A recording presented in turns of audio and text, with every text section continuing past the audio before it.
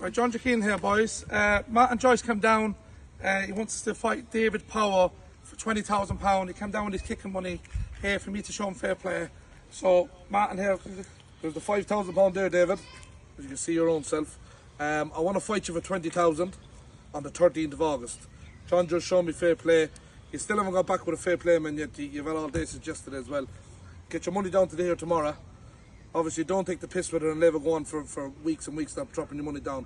And listen, a few days before the fight, or maybe a week or two before the fight, whenever you want all the money put down, I don't mind. It can be all put down today if you want to put down. If not, we'll put down a few days before the fight, but get your kicking money down, and it's the 13th of August. John just and whatever you want to do after that. And just to let you know, David Power as well, me and my brothers will show you fair play. We're neutral to this, so we'll show you fair play if you want as well in Manchester.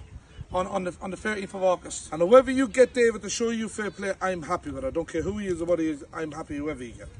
That's it. I wish you both a high luck, boys.